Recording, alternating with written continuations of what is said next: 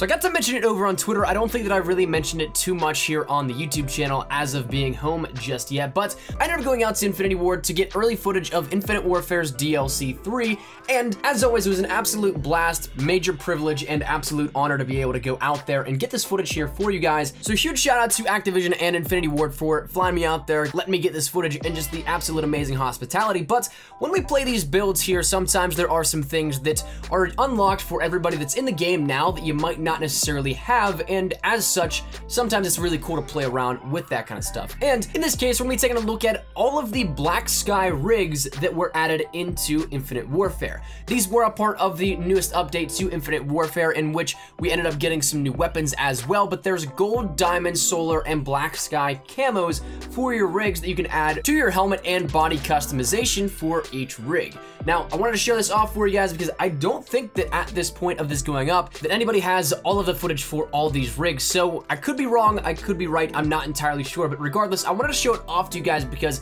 it is once again a brand new feature that the way the timing worked out, it really kind of was just super lucky that I ended up having this unlocked on everything already at the build that we were playing out in Infinity Ward, and this being a brand new thing that people may be grinding out for now. So I figured we'd take a look and showcase these here for you guys on every single rig so that you can see if you want to grind them out or not, if it's worth it or if it's not, whatever it may be. But regardless, here's our showcase of all the rigs with Black Sky on it. Now, just to jump in real quickly with some quick little footnotes or something like that, my own personal preference on this, there are definitely some that look better than others. It's like the weapon canvases as well, that camos will be placed on certain weapons a little bit differently, and as such, it's pretty much the same exact thing here with each of the rigs. I personally think that probably Merc and Striker are the two best looking with Black Sky on it, maybe then followed by Warfighter, and then maybe say Synaptic, Phantom, and then FTL, but that's really all contingent upon which part of Black Sky is visible on that canvas that each character has, and how vibrant it is and how much it's really shown off. Some of them, like Phantom, doesn't really have all that much canvas on the rig models that shows it off all that much that well.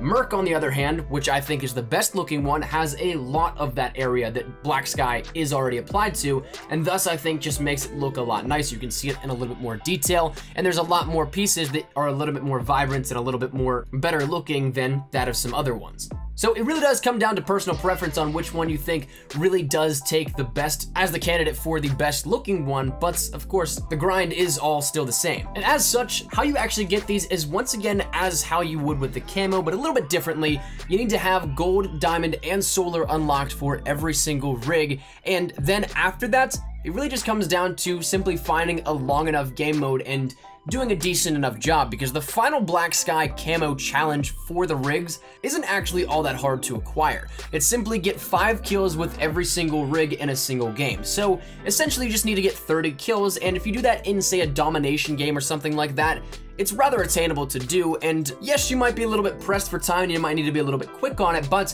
for the most part, 30 kills in some standard modes definitely can happen rather easily, and even if you hop into a hardcore mode, that makes it probably even a little bit easier as well. Jump into, say, a hardcore TDM, and bam, there you have it, 30 kills and your Black Sky on all of your rigs. So that said, that's how you do it, that grind. Is it worth it? Well, it comes down to your personal preference once again. So hopefully this video in the showcase gives you guys a little bit clarity on how to do this, and if it is worth that grind that you think that it may or may not be worth. Let me know down in the comment section though if you guys think it is worth the grind, or do you think it is not worth the grind. There's no right or wrong answer, just want to get your thoughts and feedback here on this one. I personally think, once again, some of these look absolutely fantastic, some of them maybe not so much, but they still look pretty good. I think it's definitely very cool that these were added, but of course, once again, all comes down to your thoughts and opinions. But hopefully you guys enjoyed. If you guys did, make sure you drop a like down below. And of course, if you guys are new to the channel as well, make sure you guys subscribe to stay up to date with everything we have here regarding Call of Duty, that meaning Infinite Warfare DLC 3, which we'll be having